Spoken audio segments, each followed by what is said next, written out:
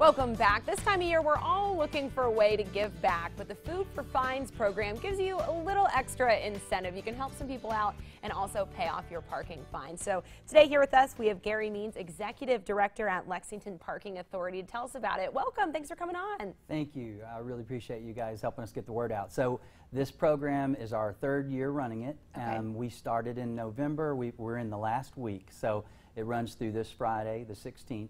And the gist of the program is bring in 10 cans or food items, except peanut butter, things like that, and that will get you $15 off any parking violation. And can you do this for more than one ticket, or is it a one-time thing? Do you have a reason for having more than one ticket questions?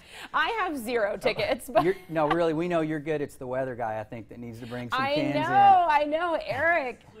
He has like 50 cans back there. He wants to know if he can deal with his tickets. So, load up the trunk and bring it in. There are different costs to certain violations, like safety-related ones are more expensive than meter-related. So you can bring in any number of 10 sets to whatever your total would be and get it taken care of that way with the cans.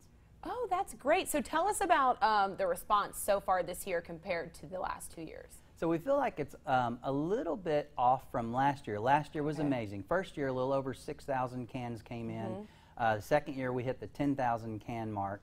Wow. We're sitting real close to about 6,000 right now, but we always see a real rush. There's some procrastinators out there, and hopefully they'll come on in this week, and maybe we can get back to that 10,000 mark. And where can people take the cans? So the Lex Park office is located at 122 North Broadway. And they can walk in there with the cans and they'll take care of them. Even our team has helped a few people go up to their trunk and get a bunch out of the back of their car with a dolly or something. Oh, that's great. So 10 cans, $15 off your ticket, right? Exactly. Okay, and where do the cans go? Where are they donated? So we're really proud to work with God's Pantry. Okay.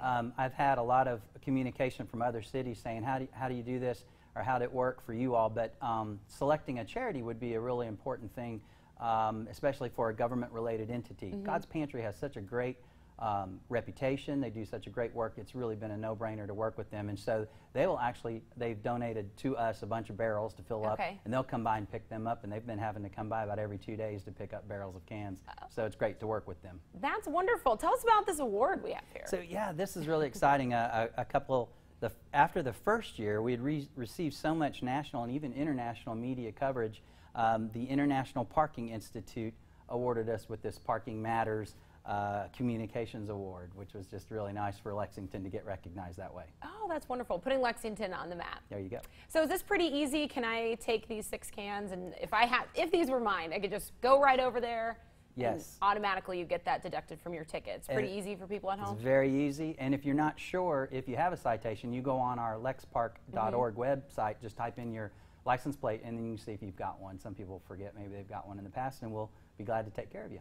Okay, well, thank you so much for coming in. I love this Food for Fines program. So anyone at home with a ticket, get your cans and head over to Lex Park to get $10 off, $15 off. Yes, 15. Yes. Okay, we'll be right back.